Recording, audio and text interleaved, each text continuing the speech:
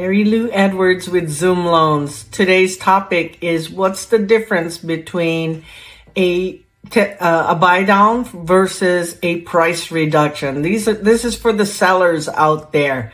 You're going to save a lot of money by offering a closing cost credit or a buy down credit versus reducing your price.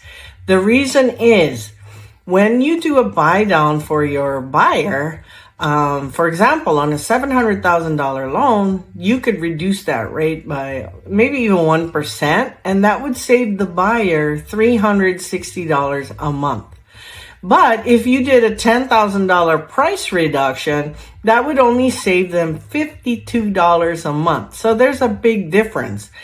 And if you're thinking strategically, then you could save a lot of money by, instead of reducing your prices, nowadays people are reducing like crazy, then why not just offer the buy down where that would benefit the buyer a lot better than doing a price reduction.